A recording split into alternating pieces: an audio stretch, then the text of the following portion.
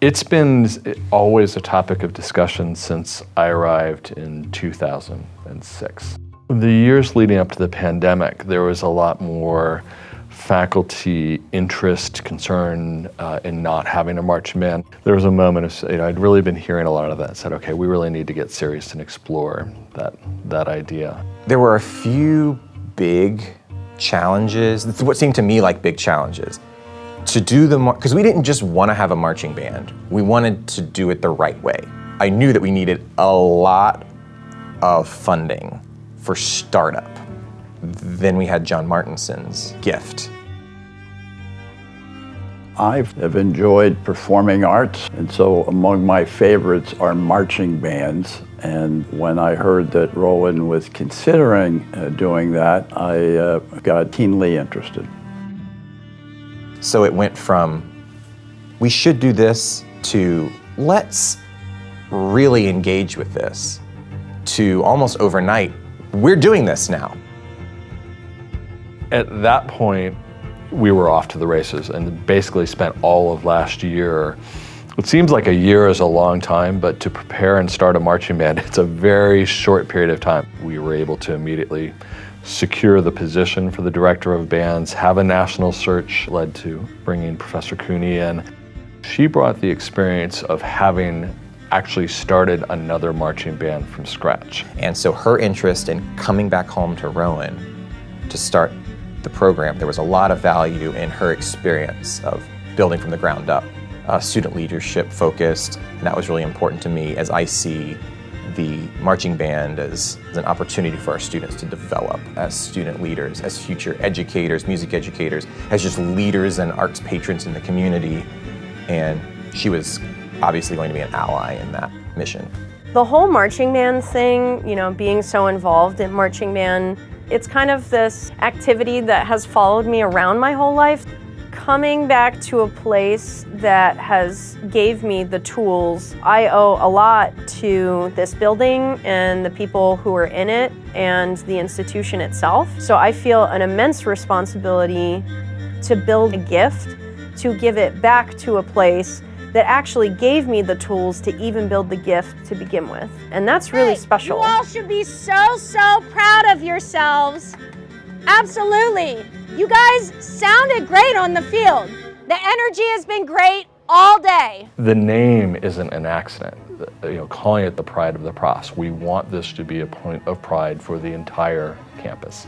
Watching it build the community and pride and in a way that wasn't there before. There's a lot of things that we're proud of and that build a strong community, but this piece was missing, so feeling that piece kind of go into place, that was special for me as well.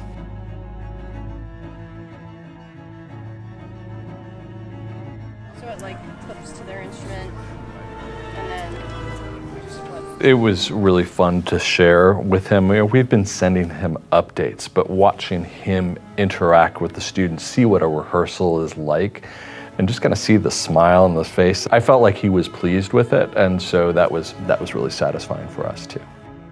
That was a thrilling evening. I really enjoy the spirit and enthusiasm of bands, and so to be part of it was quite exciting evening. When the band interacted and when he was cheering and he was so excited and into it, it was just a nice moment to just kind of stand and watch and take that in. Well, I'm enthused to support attracting high-quality students to Rowan, and I know that they will have an outstanding education and a lot of extra activities there, and the band is certainly a prime mover for that. Most collegiate bands are going to be 2/3 majors other than music. That is very rewarding in and of itself. All of these students work so hard, and then they come to college and it's a shame to just go put that instrument in the case. Students who love music but who haven't been participating in it are looking for a way to get back. And now we have the Pride of the Profs, perhaps the most inclusive, the most no audition, please come group that we have. So it's very powerful, it's very meaningful that a significant number of the marching band students are not studying music. And I see how important marching band is for high school musicians and for those teachers and families and the community. And it felt like, you know, they're all into it at that age, and then they come to Rowan, and though we have a lot of music offerings, we were missing this really critical thing that I knew a lot of them would love.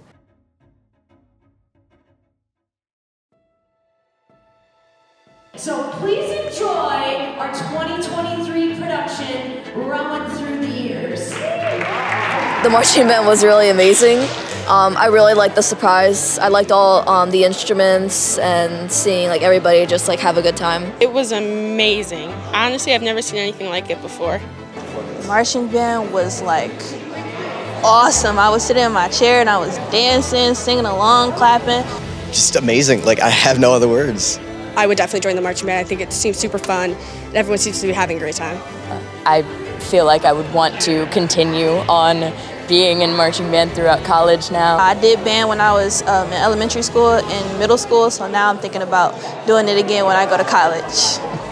In its first year, this band has exceeded all expectations with its size, first of all, and with the enthusiasm. I mean, we knew it was the right time to start the band, but it's been just more enthusiastic and more energetic than any of us had anticipated. We want to build a band that's significant in size. We know it's going to grow, so it's just a question of how big and how quickly. This is Rowan. We dream big.